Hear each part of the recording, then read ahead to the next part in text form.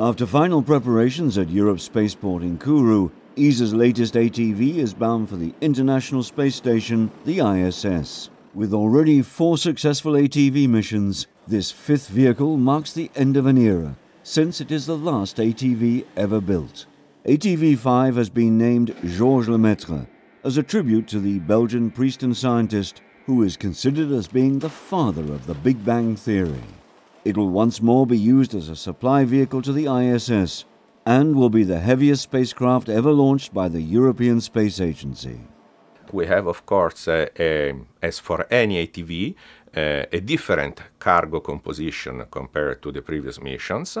And the peculiarity, which we are also proud of for this last mission, is that for the first time we will have the full load of potable water, about 850 kilograms, to be uploaded for the benefit of the SS crew. ATV-5's dry cargo load is over 2.6 tons, with over 1.1 tons loaded into the ATV during the so-called late cargo access operation, when the ATV is already mounted on top of the Ariane 5 launcher. This 1,100 kilograms is more than double the late cargo load of the previous ATV load. Besides the usual supplies and scientific cargo, ATV-5 will also be embarking a new laser system for supporting approaches and docking to any target. An experiment based on new sensors. ATV-5 has something very special on board, which is called the LIRIS experiment. It's a suite of optical sensors which are discoupled from the ATV functionality. They are just registering data during the approach to the ISS, and they are meant to allow technology advancement in the area of sensors with the final objective to later on maybe dock or rendezvous to non-cooperative targets.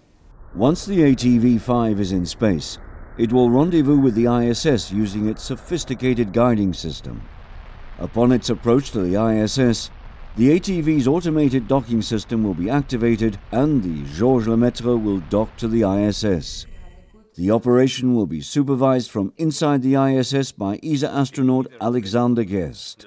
ATV-5 will be attached for 6 months at the International Space Station. During that time, it will provide the altitude and attitude control to the ISS. And when all the dry cargo has been removed from the cargo carrier, it will be filled step by step with trash cargo. And after the 6 months, it will undock from the station and will do its controlled destructive re-entry over the South Pacific uninhabited area. With ATV-5's re-entry happening at a less steep angle this time, it provides an opportunity to more fully understand the behavior of the spacecraft.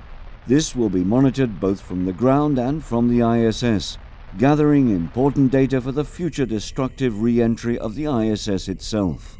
This last ATV dive will mark the completion of the ATV program. After 20 years of work on the ATV, ESA will put its investment to good use for future endeavors. Running a program with 5 flawless ATV missions is an achievement we can be very proud of. The good thing about this, it's not a real land. We are going ahead with a service module which we still consider as a derivative of ATV. In that sense, there is a perspective. In the near future, ESA will take part in the NASA Orion program by building the service module of this manned capsule mission using the ATV module as a basis. And the automatic rendezvous technology will be key for future space exploration missions.